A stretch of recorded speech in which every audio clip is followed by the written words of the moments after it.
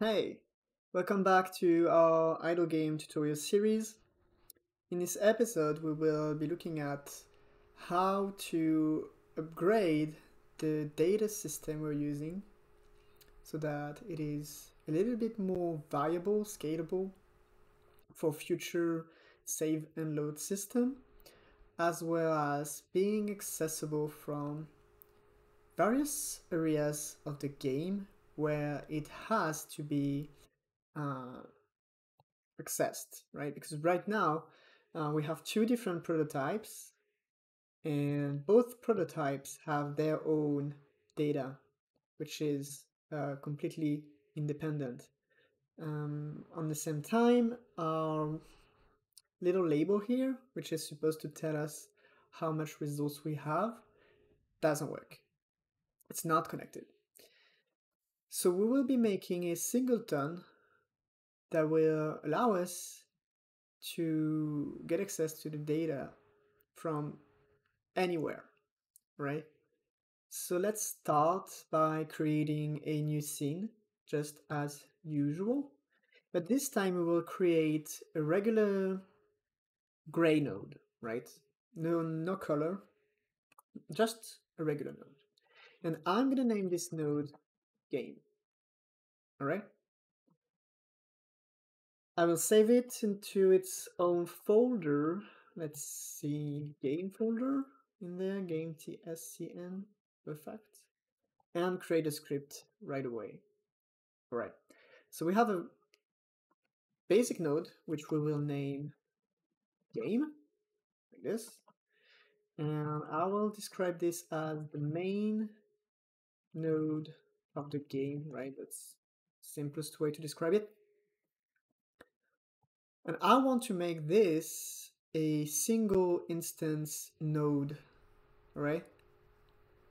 So this comes from in the form of having a reference, an instance, which is going to be unique. Okay, and to make a unique variable, we are going to use the keyword static. Static, which says all the instances of this class will share the same variable. So by creating a variable reference, which is static, there will be only one value to this variable.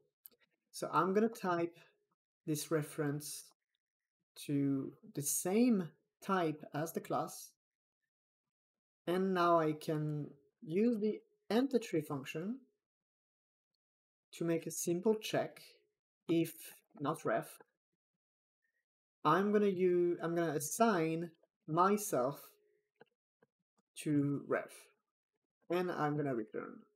Otherwise, I will destroy myself, because if there is already one instance of game, right, which is if ref, which is the else, I don't want to exist because it doesn't make sense. Only one should exist.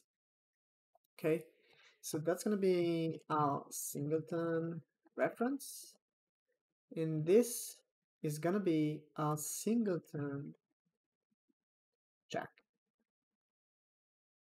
All right, so now we have a node which can be accessed from anywhere in the game by getting the ref, since it is static.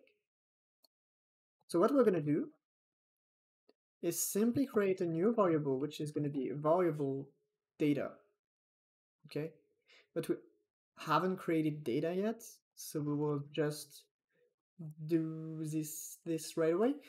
In the scripts folder, which we have never used so far, I'm going to create a data folder and create another scene. I'm going to create a data script like this. All right.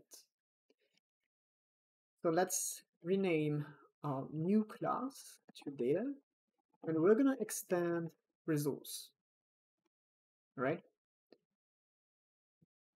This will contain data to save and load. At the moment, we only have one variable in our game, which is Stardust. So we're gonna declare this by using the tag export, which will be useful later on for saving and loading. So we're gonna export the variable Stardust, which is an int equal to 0. So if we start the game, the data will be initialized to 0 at the moment. And that will be the current amount of Stardust available. Right. Let's go back to the game script. In this script, we can now create our new variable data. Okay. And we need to initialize it. Just to make sure that nothing bad happens later, we're just going to initialize this variable in the entry function. So we're going to check if we have this singleton here. And maybe I will actually, I will rename this singleton check and leave it at the top and have the actual functioning of the class under it. I'm gonna have entry. We're gonna have the singleton check, right? And then we're gonna create a new data equal data dot new. All right, there we go. So let's document these things. Data is save well, contains the data to save and load, right? And that's well, singleton check and data initialization. There we go. So we have our game node, which has a data variable, which is initialized when it enters the tree. So now, all we need to do is to plug the game as a child of this node, which is kind of a ghost node really, because it doesn't do anything on the screen, it's just scripts. So we're just going to take the user interface and put it there. All right. So now we have a place to store the data, but we actually don't access this place. So let's go back to our prototypes. Let's start with prototype clicker. Okay, so we just need to change how we're going to create Stardust and how we're going to read Stardust. So reading Stardust, so creating. Instead of just using this variable right there, we're going to remove it and have a few errors like this. And instead, we will use the game.reference and have access to data now, which allow us to access a new Stardust variable, which we're going to upgrade. And we're going to do exactly the same right there. Game.ref.data.stardust. Here we go. We want to create Stardust. Okay. There's a little problem though. Because now data can be changed from pretty much anywhere in the game. At the moment, it's hard to tell when we have to update the label. We will make in another episode a resource handler which help us deal with this problem. But in the meantime, we will use a sort of batch thing, which isn't optimal, but will allow the game to work with the new data system without breaking. And that's the most important at the moment. So we're going to use the process function without any need for delta, right? And what we're going to do basically is every frame, because that's what this function does, it's called every frame. What we will do is update the label all the time. Even though there's no new thing to display, we will still update it, and that's it. So we're just gonna update label, and there we go. This is a temporary function to update the label, right? Let's go to the prototype generator in there and do the same. We're gonna remove the status here. We're gonna remove the update label here, and we're gonna use the new reference to data to have this, right? Game.ref.data.status, right? And again, we will want to have a process function. Process, there we go. And update label every frame. There we go.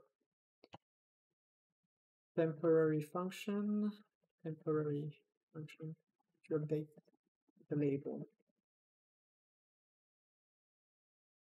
Right? Now we have to add some script to our little label here so that it also receives the information. So I believe it's this one. Yes, let's rename it Stardust label and create a new script. Well, where will we put this script? Well, I will leave it in this folder at the moment. Stardust label, right? And we're gonna create class name, label Stardust actually, and displays the current amount of Stardust available, right? So we're gonna create an update function, update text, void function, and we're gonna have the process function, which will update the text every frame. So we want to update the text and have the text equal to Stardust colon %s and game dot ref dot data dot Stardust. There we go. Here updates the text to reflect the current amount of Stardust, and here that's going to be a temporary function to update the text.